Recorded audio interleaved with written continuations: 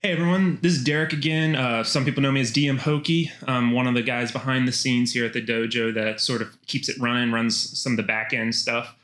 But today I'm actually here to show you off the new Chessnut Evo board. If you're unfamiliar with this is this pretty amazing new board that is just rolling out as right now. You can see it's got a screen, it's got a tablet built into the side with the board, so the board is completely integrated into the tablet. So everything that's on the screen is translated onto the board, so it's kind of this multi-functional thing where you've got a tablet, you've got that computer aspect of it, while you can be training over the board. And the way that it's integrated is pretty incredible. Chessnut is doing a great job of coming out with updates constantly that either improve features or new features or increasing stability. They're just doing a great job of releasing this, and this is brand new, so the potential of this is pretty impressive of where this can go. This is really kind of the first board of this type that I've ever seen, so it's very different than a lot of the other boards that you'll see. I'll go over a lot of the big features of it and try to give you a little bit of a background of how it all works and what you can possibly do with it today. Again, tomorrow they might come out with an update that creates some new feature. The way that they're rolling it out is pretty great. They are offering some pretty great deals for dojo members, so I'll include an affiliate link down in the description, so make sure to check that out if you're interested. Chessnut is offering some very nice deals for everybody, especially around this time of year. So if you're interested in picking one up or pre-ordering one, take a look at that, and I'll include that all in the description. So let's get into it. To show you off how the board just works in a basic level, I'm just going to start with the bot match. So if I click the bot match icon, you can see it has 3 different engine options to play against the bot. There's Maya, Stockfish, and LCO or Leela. I'm just going to leave it on Maya for right now. You can choose a standard board setup, play Chess 960, or the board editor, which I'll show you if you wanted to train from like a custom position or a certain position that you wanted to train from. You can choose the board editor. But just to show you the functionality, I'm going to leave it on standard. I'm going to choose white just because I'm playing from the white perspective right now. You'll see there's several different ELO levels you can choose from 1 to 9. I think if you choose Stockfish, you can choose a rating level like that. But again, just for I'm just going to leave it on level 1. You can set a time control if you want to try to train yourself using time controls. I'm going to leave it at unlimited just for the sake of this demonstration. So if I click start now, you'll see the board opens on the right side, which you can see.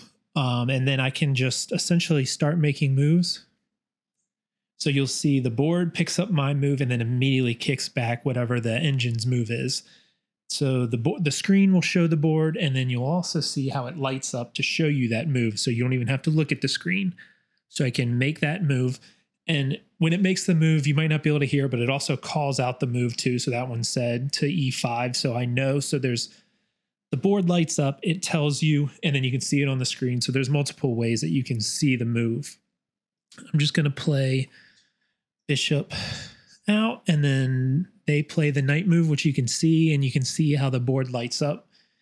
Now from here, if I wanted to get a sense of what the engine is thinking, what the eval is, I can turn on analysis, and you'll see the little rating graph.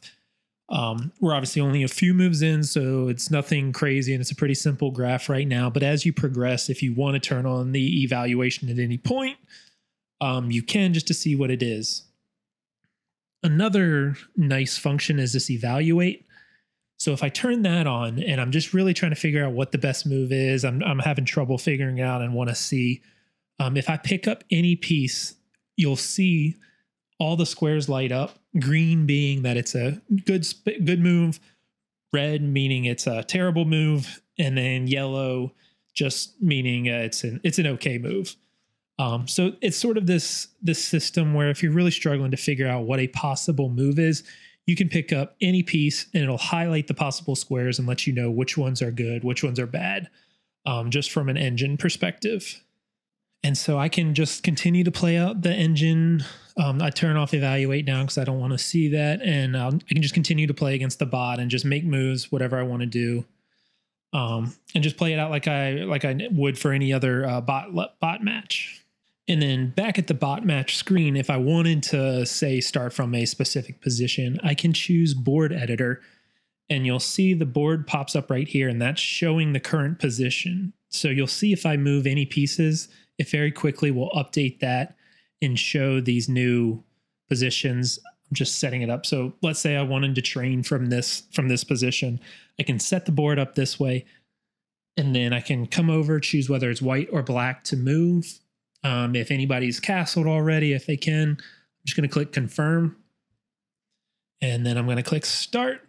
And now I'm in a new match playing against the bot just from this custom position that I set up. And it's white to move. So I don't know, whatever I'm trying to do. If I'm just trying to make a move, and then you can continue from that position, which is just a cool training feature if that's something you're looking to do against the engine. So if I go to the analysis tab, this is similar to the bot match, but it's not going to make you play any moves or anything like that. This is really if you're just trying to go through some moves, set up some positions, and just really just analyzing.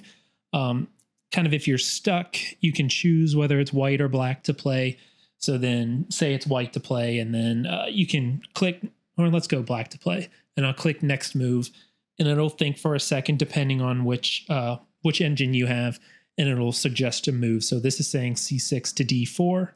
So it's just going to suggest that as a possible move. And again, you can keep making different moves. And this will just allow you just to train and just review games at your own pace, essentially. So if I go back to the home screen, another tab is this little engine tab. Now what this is you can see there's a couple different types of engines beyond the typical Stockfish, Maya, Leela.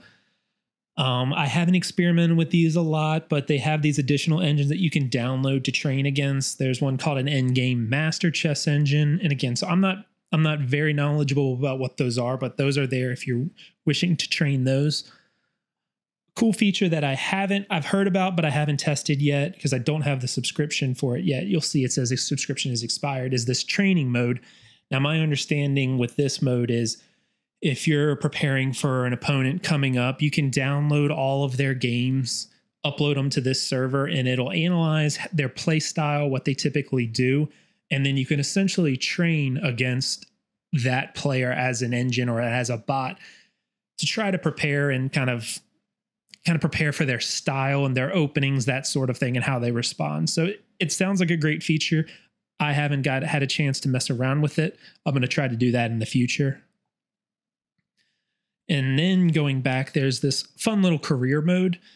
So essentially what this is, I think it starts out at 600 ELO, and you just play games against it. And every time you beat the engine, the ELO strength goes up a little bit. So as you progress, I think there's a couple different levels. I've only played a few training games, so I'm still at the level 1.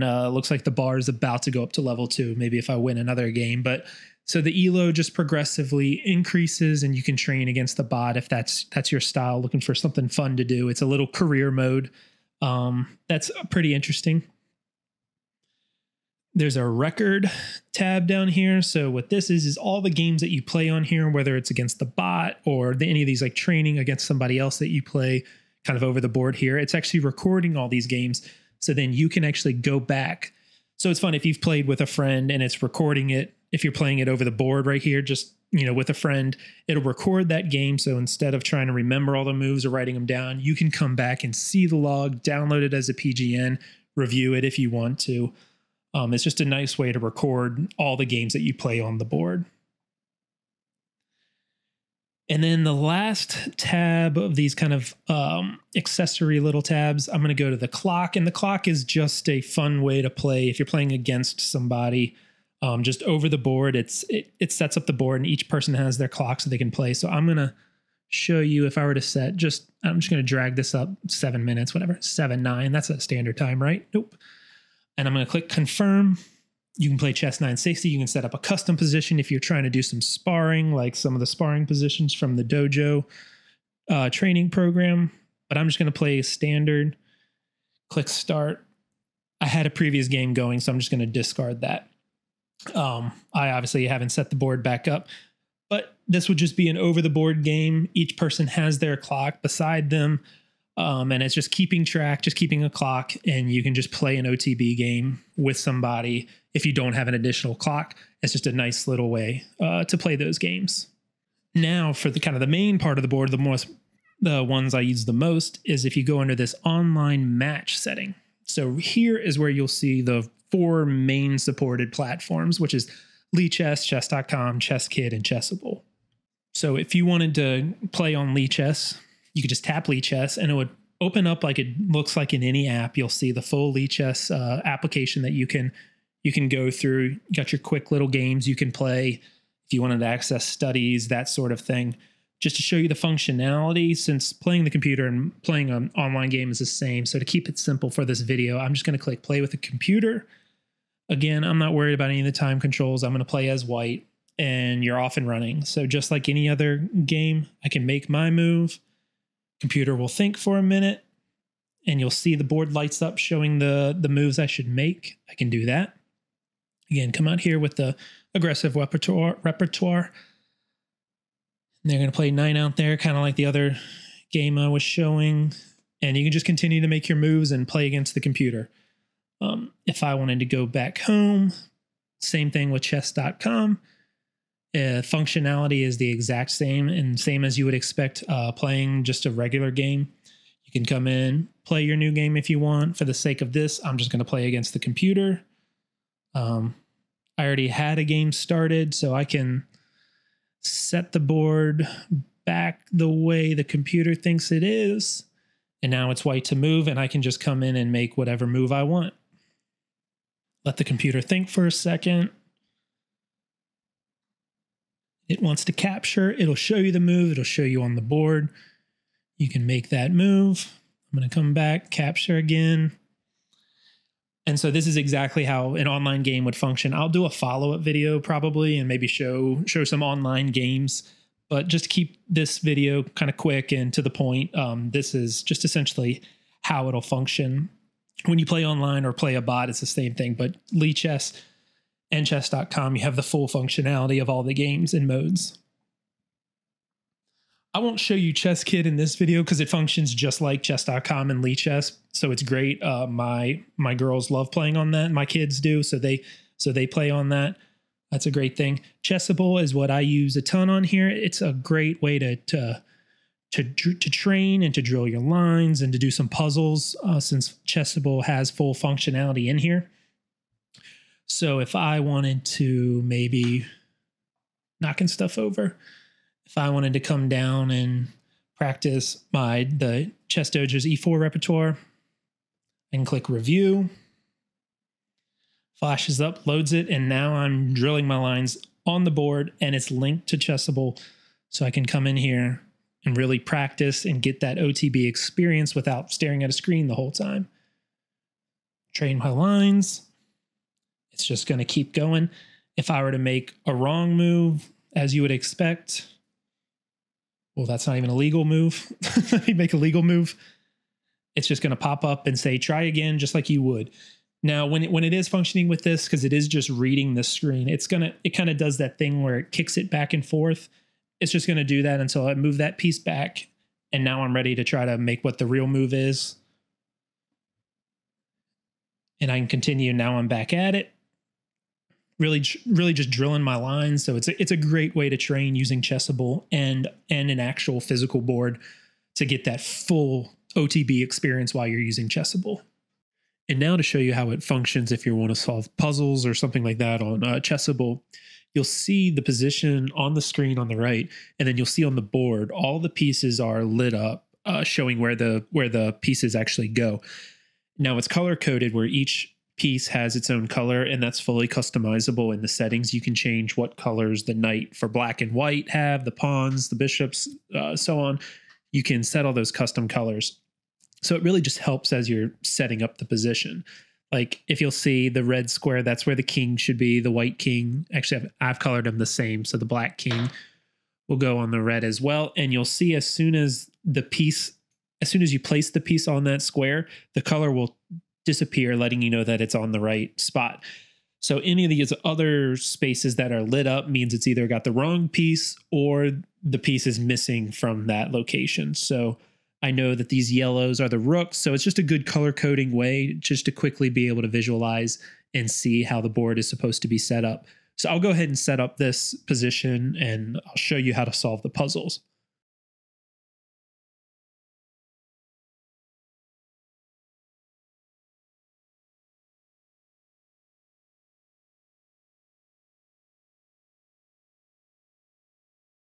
Okay, now you can see I've got the board position all set up right. You'll see it matches what's on the screen, and also none of the squares are lit up. So that means all the pieces are in their right location. So now you can just go ahead and solve the puzzle. This is just a mate and 2. So I'm going to take there. So you just pick up the piece, move the piece, and you'll see on the screen it played that position out. And then it'll show, again, king captures back. It'll light it up showing that the king needs to take that piece. So I take back. I can just continue to look to solve the puzzle. And in this case, I'm just going to move the rook over for mate right there. And so the Chessable interface acts just like if you were clicking through it, but in this case, you can actually use the physical board and solve puzzles and train to have that visual sense of the board. It's just a great way to use Chessable along with a real physical board. And now the last little window tab that I wanted to highlight is this app tab. And so if you go there, that'll show all the applications that you've downloaded. Now, right now, the board itself, they don't allow you to download applications, but there is a way to do it using a separate application. And Chessnut has confirmed that that's okay, but they're not going to guarantee they're not going to guarantee that all the other applications work successfully. There might be glitches because they're third party, not fully supported. So if you do install some app and it's not working correctly, that's kind of up to the app. And so Chessnut isn't officially supporting all of these. But I will say I've downloaded a few, and a couple ones that I've downloaded have worked great. Like specifically, I use the Chess King app a lot. And that's, a lot of you might be familiar with CT Art. That's a dojo favorite. So this app works great. So when you download it, it'll look just like the app on your tablet. You can go through all your courses that you have. You can open the contents or start a task, and it'll act just like Chessable does. It'll light up the board showing you where all the pieces go. You can set it up, and then you can play through the books, the puzzles, whatever you have on the Chess King app. You can play it right on the board, and it's reading that information from the screen. So it's really helpful, really useful. Another cool tool just to be able to use this board with.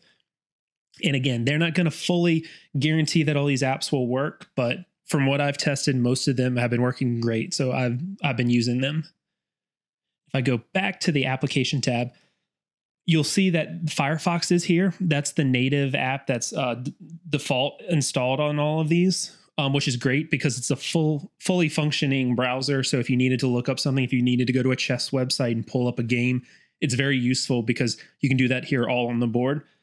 It's also great if you're a member of the Dojo training program because you can access the scoreboard right there on the board. So I can pull this up, see my profile, see all the steps, everything I need to do, what my next tasks are.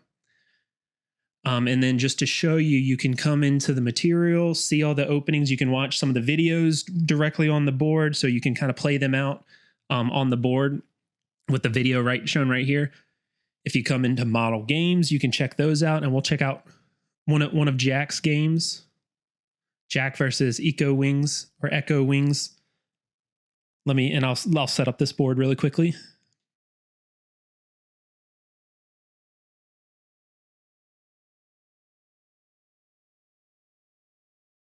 So now that I've got the board set up, and say I wanted to play through one of these model games, I can come over here and kind of tab and click through the game and follow along if I want, and it'll light up the piece that moved, so I can move that piece just like that. One of the nicest things about this is, since I see the move list, if I didn't want to have to click on the screen, just want to click through the game, play through the game myself, I can see that C6 is the next move. And you'll see it automatically moved. It automatically advances me through the notation, so I can keep playing through the game, and then the game will keep following along again. So I can just do this, and it starts to create this. It just follows the game progression as I go instead of clicking through there. You can do it either way. A nice thing is, if I wanted to go into some sort of analysis, see a separate line, see a different line, I'm just going to make a random move. I know it might not make sense, but I can make that move, and you'll see over here in the actual game, it records that as a variation. So it's automatically adding that as a variation where I can go back and analyze. And if I wanted to go back after and save these as a PGN or something like that to be able to analyze it, it's saving all of these moves that I'm making right there. So again, I'll just make random other moves and you'll see it's just adding this as a notation. And let's say I wanted to just watch some of these videos. If I go to the openings tab under the dojo, under the scoreboard, I can, pick any of these, the videos right there. I can watch it right there on the board, play out the moves, set it up like Jesse's got it set up. I can come in and maybe view the PGN. Now this is flipped. I've got my board flipped the opposite way, but you see it's lighting up where it's reading this position, because that's one of the coolest thing about this board is it's not necessarily reading from the website. It's actually scanning whatever board window is on the screen and reading that. Similar to like Chess Vision, if you're familiar with that app, you can scan any board. That's what this is doing. And that's what this little icon down in the bottom right is. It's that little board letting you know that it's scanning the screen for any board position and you can throw it on there. So if you go to any website that has a image of a position of a board or something like that, it can translate that directly onto the board and it'll show you how to set that up. And then you can go from there, play out a position, whatever you need to do. All right, thanks everybody for watching. Hopefully this was a little instructional, kind of shows you, gave you a nice introduction to this board. Like I mentioned, it's kind of one of a kind at this point. There's no other board like it. It's got some fantastic features. I train with this thing almost on a daily basis. Just the ability to pull up chess.com, Lee Chess, Chessable, all that right here on the screen where it translates to the board, so I can kind of have all those puzzles, all that content that's out there, but training over the board right there in front of me. It's just really a great feature. Again, nothing else like it. So again, if you're interested, make sure to check out the affiliate links down below. Chessnut is offering great deals for dojo members, so make sure to check that out. Use that affiliate link, take a look, and let me know what you think in the comments. I'd be happy to answer any questions that anyone may have. And I'll see you next time.